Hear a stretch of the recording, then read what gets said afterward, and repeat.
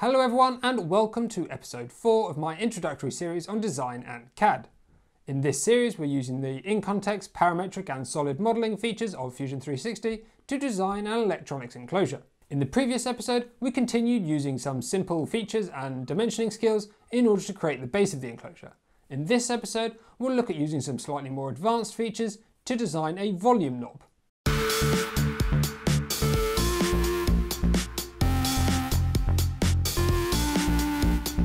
So picking up where we left off with Fusion 360, we've got currently 3 components, and of course we're going to need a new one for our volume dial.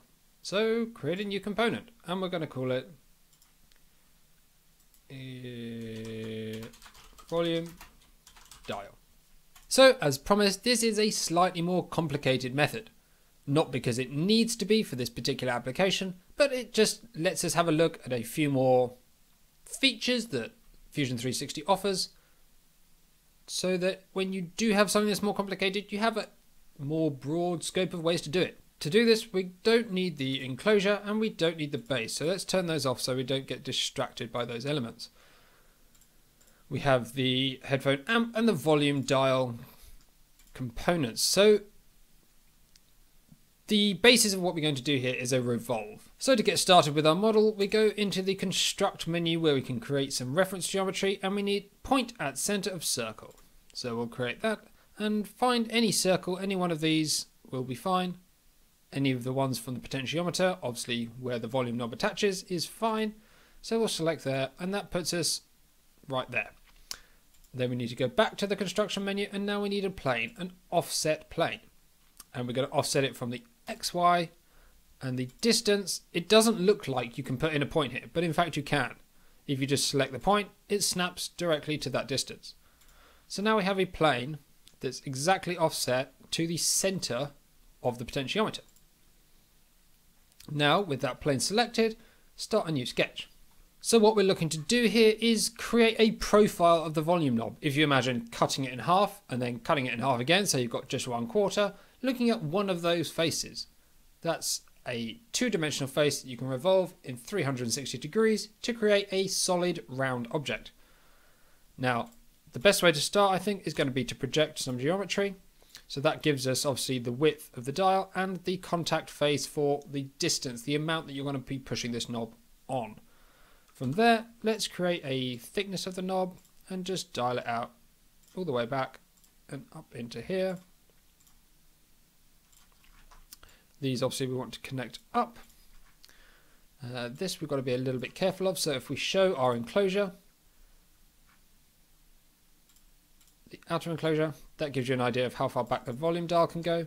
We can actually dimension directly to that line, and we'll say we'll have an offset of 3/4 of a mil.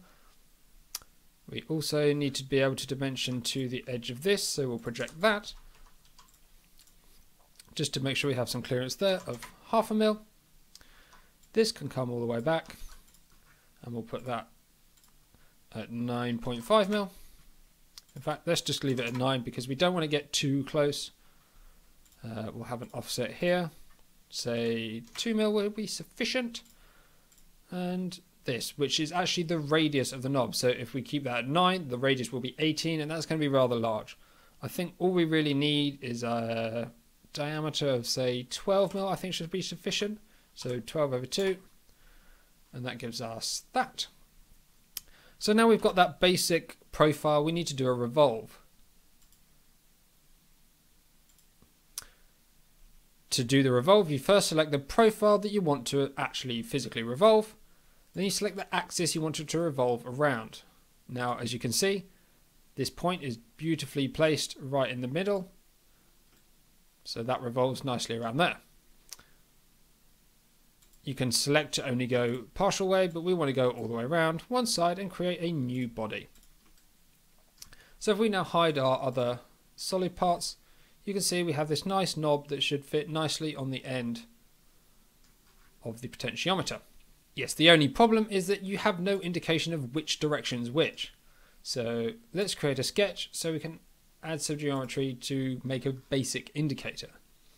Now you could have it sticking out, but I'm going to actually cut it inwards. So I'm just going to draw a line. This is going to be some construction geometry. Then we'll form a little V shape, just like this. We'll make sure that these two lines are perpendicular and also equal.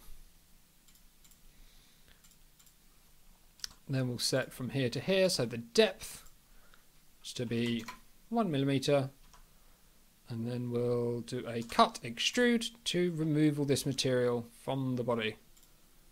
Just one side, two objects, two here.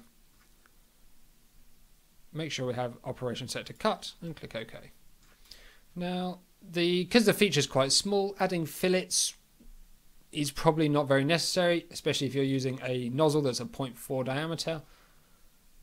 So I don't think we need to do any more than that. One last thing I want to do to the volume dial before we call it finished is add a chamfer. We're going to add this just around the profile at the top, and we're going to make that 1 mil. That matches the cut of the indicator, and I think that'll look quite nice. So we started off by making our headphone amplifier the reference geometry. It might have taken quite a long time to measure and assemble this whole model, but after that, it made the design process a whole lot quicker. After doing that, we used, remember, in-context modeling, so using that reference geometry to create the main body of the enclosure, offsetting from the PCB to get the overall size requirements and the height requirements from the height of the components on the PCB, and all that's defined by that original reference geometry. If you want to go in and change the size of that PCB, the whole size of the box will change. If you change the height of the components, again, the box will change.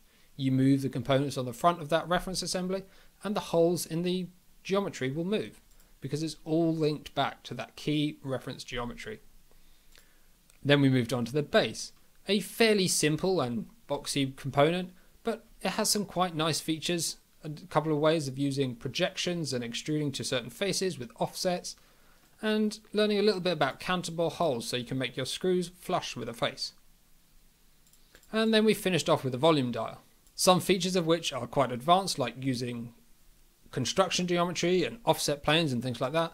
The revolve feature can be quite difficult to get your head around to start with, but once you know how to use it, it can be a very powerful tool. So that's it for episode 4. Just to recap, in the first episode we created our reference geometry from the electronics. In episodes 2 and 3 we created the top and the bottom of the enclosure, and in episode 4 we used some slightly more advanced features such as construction geometry and the revolve feature in order to create the volume knob. In the next episode we're going to be exporting those files as STLs so that we can move them into a slicer and then print them. Thank you very much for watching. Don't forget to like and subscribe. Follow me on Twitter and Instagram for behind the scenes, and I'll see you in the next one.